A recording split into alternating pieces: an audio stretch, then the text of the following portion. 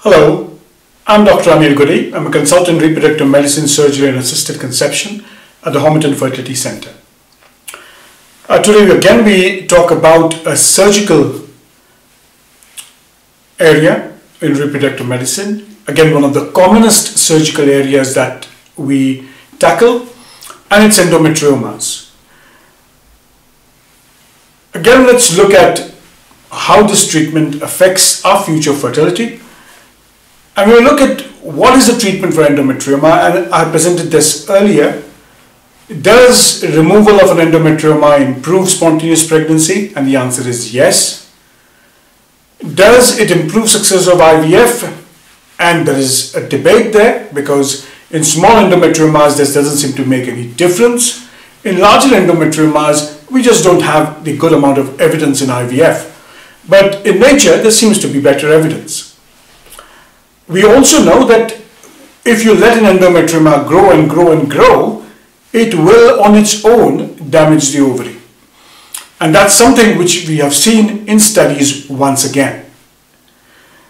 Now, this is a study which looks at what happens to the AMH 6 months and 12 months after endometrioma surgery. A very important study to do, because what it is telling us is, it is trying to tell us how, irrespective of how good surgeons we are, does it have an impact on how we operate and how much tissue we remove. AMH concentrations were assessed before surgery and 6 and 12 months later.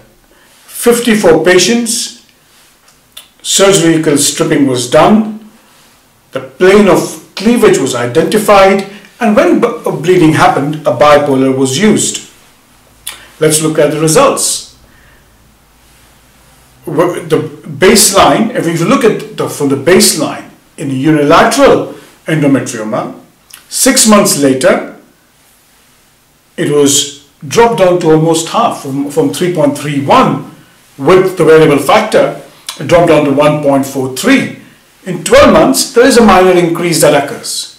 So with unilateral endometriomas, if you decided to strip the ovaries, strip the cyst, and then use a bit of buzzing, you are going to see a dramatic drop that will occur with the endometrioma. But you'll slowly see it increasing later on, because tissue generation does tend to occur. On the other hand, when you do a bilateral endometrioma, there is a far more profound drop to AMH compared to a unilateral endometrioma. 12 months later, you're not seeing the gradual increase to AMH that will occur when a single ovary is affected. And here again, what is important is, see the impact that doing a curative surgery has.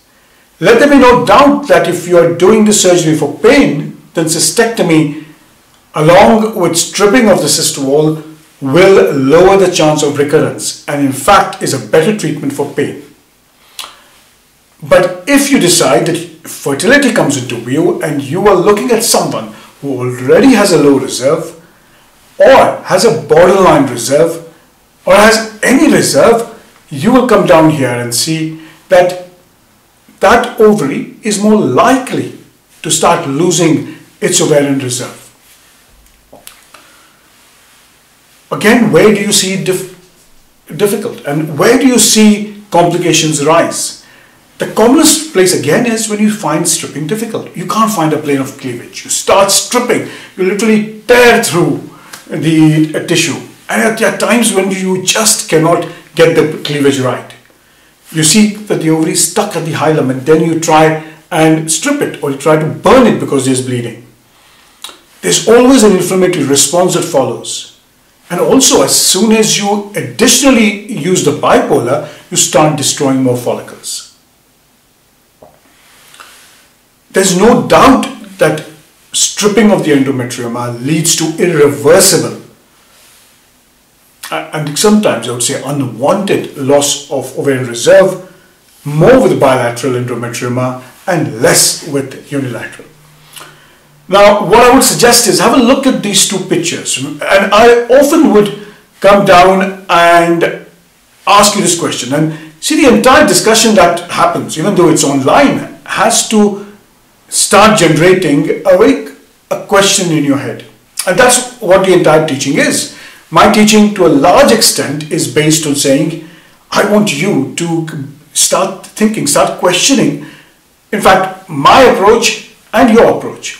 And we'll start looking at things much more clearer.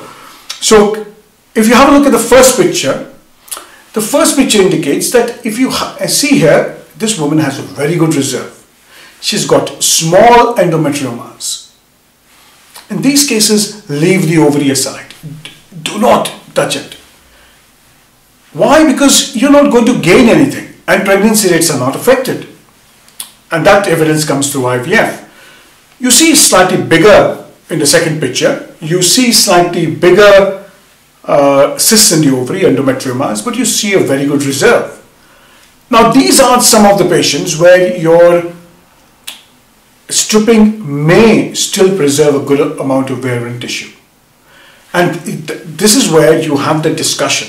Now, if you're a standalone surgeon, then you have a discussion with your IVF specialist to say, if you're doing IVF, what do you want me to do? That dialogue is very important because it questions each other's intentions and each other's plans.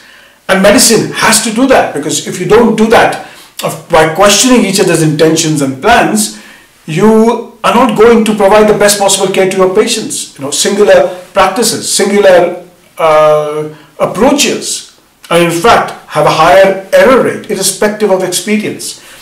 Many of us with huge experience may not like it, but that is the truth. Now, the second thing which we aim to think about is, looks like the last endometrioma, large endometriomas, very little ovarian tissue left. Now, this is a patient where I think you have to tell her the truth, that try what we may, the ovary left behind is going to be very small. And the approach may be of draining and starting IVF treatment straight away. But if you decide to strip the cyst wall, you will cause significant damage. And then the question now comes up is, years ago is to talk about the sandwich therapy of giving surgery, gonapeptyl or Prostamp or Xordex, and surgery again. Again, what does long down regulation do? It knocks out antral follicles. So you are in a fix here. You want to give the antagonist, the agonist, the long acting. Your ovarian reserve is already low, and in fact you're digging the hole much deeper for this patient. And I'm not here to give you a very clear answer. I don't know sometimes the right answer, and I have slightly moved towards draining and doing a bipolar to the cyst wall, provided I can get on with fertility treatments sooner. That's it for this talk. Please share this talk if you like it, and spread it across. Thank you very much.